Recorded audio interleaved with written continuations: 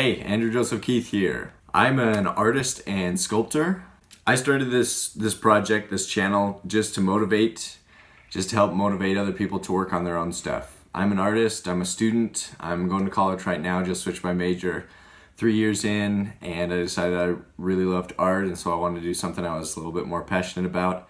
This is me kind of recording my journey. My goal is just to pass on the energy and the excitement about art and get you guys motivated to do your own stuff. In this channel we'll do everything from a lot of the videos. I'll just be talking about concepts in art, lessons that I've been learning as a student. There's some really good references that I found for free references for artists.